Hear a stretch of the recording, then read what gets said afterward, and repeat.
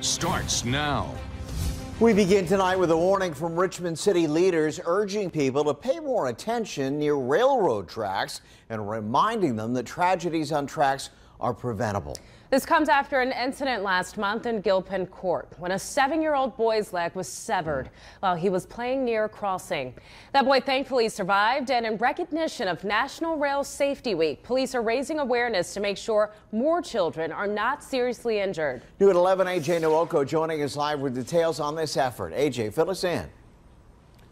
Yeah, every year more than 2,100 people are killed or injured during railroad incidents. Gilpin law enforcement here locally are trying to change that, and they're starting with Gilpin Court. Trains can stop, but they can't stop quickly. It's a tough lesson that bears repeating. It's especially disheartening when our ambulances respond to an emergency that we know was preventable. It happened a month ago. Police say kids were playing near this railroad crossing at the bottom of the hill on St. James Street near Gilpin Court.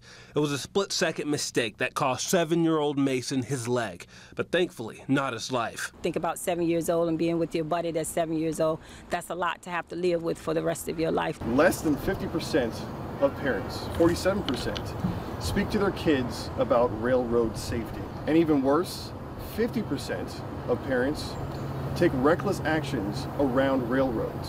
Now emergency workers are rallying around that incident. Tuesday, they put their boots to the ground for Rail Safety Week. Telling people don't play on the tracks. Going door to door. I want to make sure everybody be safe, okay? Connecting the community with resources and especially educating children so that this doesn't happen again. A lot of the time we look at the incident, but we don't look at the repercussion of how it impacted the community. How you doing? RPD also got a chance to check up on Mason. With a smile on his face and his new wheelchair, he isn't missing a beat. He's ready. The visible show of support Here you go, baby. means everything for his mother. It's keeping me stronger as a person, and I have 6 kids, so it's just making me a better person, and I'm just humble. They know that he's alive. He made it through the train. A freight train traveling 55 miles an hour can take more than a mile to stop. That's the length of 18 football fields. Law enforcement says the best way to stay safe is to avoid walking near railroad crossings and keep earbuds out of your ears so that you can hear trains as they're oncoming. For now, on your side in Richmond, AJ Nwoko, NBC 12.